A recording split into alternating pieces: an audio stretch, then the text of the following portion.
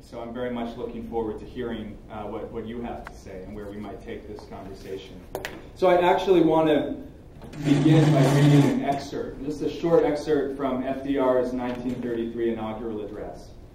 I think it bears returning to at this time in our nation's history. There were obvious differences between when FDR took office and today, but there are some similarities to the crises, economic and otherwise, that we're facing as a nation. So let me start with these words. This is preeminently the time to speak the truth, the whole truth, frankly and boldly. Nor need we shrink from honestly facing conditions in our country today.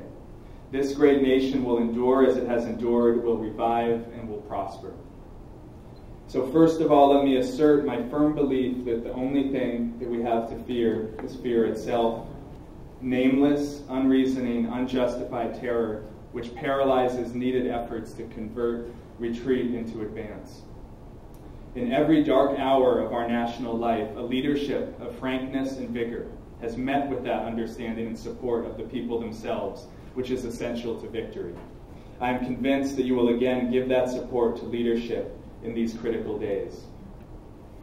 The address goes on, but the reason that I wanted to start with that is we actually read it this year at our congregation in southern Vermont on Rosh Hashanah as the prayer for our country, as a stand-in to the prayer for America that we usually read at that point in the service.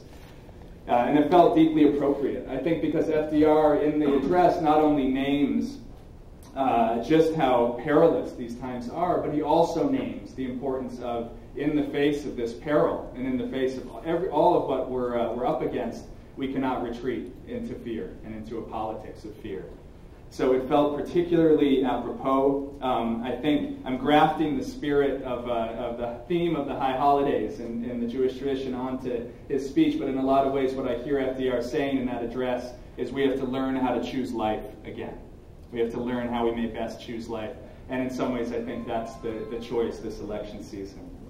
So I want to give a little background about what side of the family came from where, because there's already been a lot of questions. My mother, her family is the Jewish side.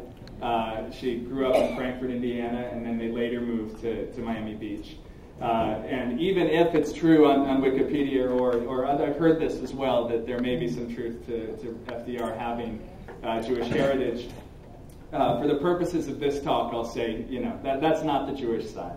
But my grandmother was Anna, who many of you perhaps will remember as the only daughter of FDR and Eleanor.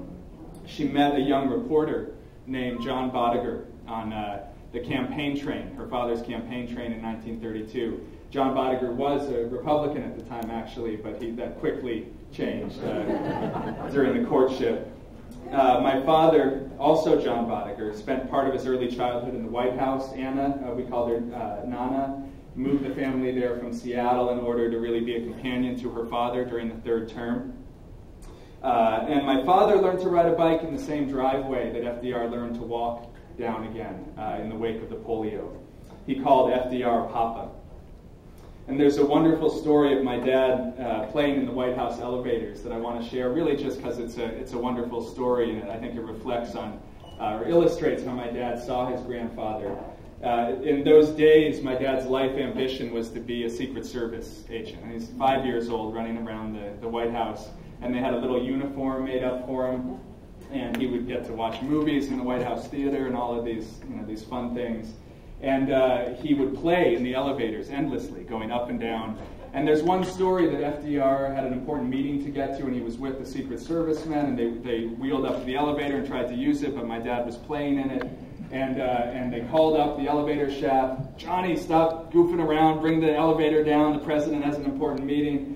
And he disregarded it, he kept playing until FDR himself said, "Johnny, stop this nonsense, bring the elevator down.